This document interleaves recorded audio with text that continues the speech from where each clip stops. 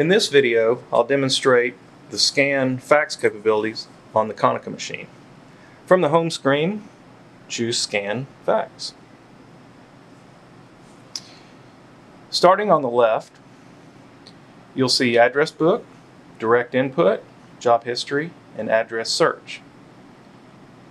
Click on Direct Input if the name is not already registered in the address book. Enter your email. Job History shows a history of scans or faxes. Address Search would be used if your machine is connected to your Outlook directory. You can see I have a test email already set up. To register a new address in the address book, click on Address Registration, click on New, choose the type of address, email, enter the name, and after you enter the name, put in your email and click on Favorites. If you don't click on Favorites, the name will not show up in the main display. At the bottom, it shows the basic features. You can see that it's in one-sided as default, 200 dpi, auto color. To change it to two-sided, just click on that, change it to two-sided. Resolution is in 200. You can bump it up all the way to 600 dpi. The right side is for faxing. Auto color, it will detect the color on the document. You can also take it down to grayscale or black and white. Reset clears your settings back to the default. Next is file type, most common being PDF. You also have compact PDF, which is just a smaller version of a PDF. The default is a multi-page scan. A nice option is page separation.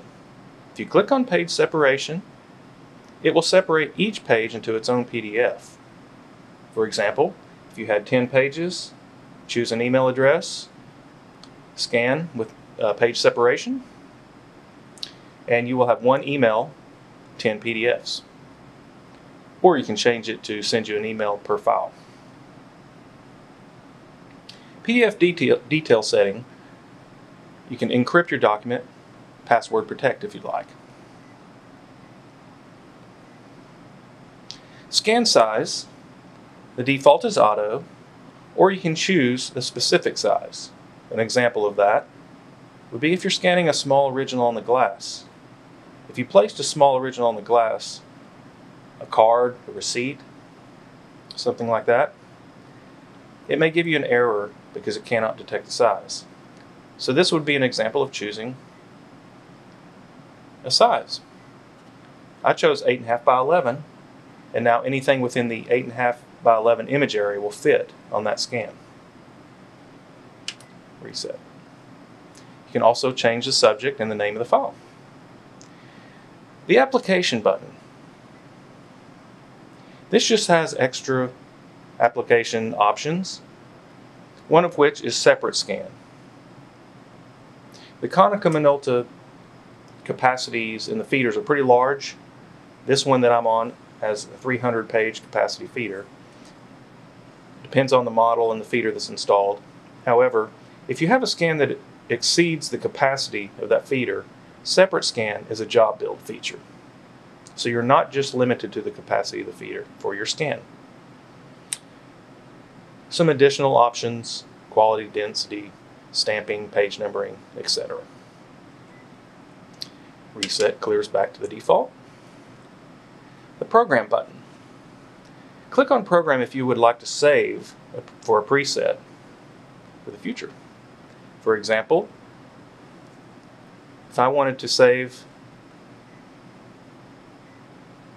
an 8.5 by 11 scan for a small original, I could program that in. Click on Not Registered, and then Register. Put in a name, and you'll have a name for that preset in the future. Click on the house to return to the home screen.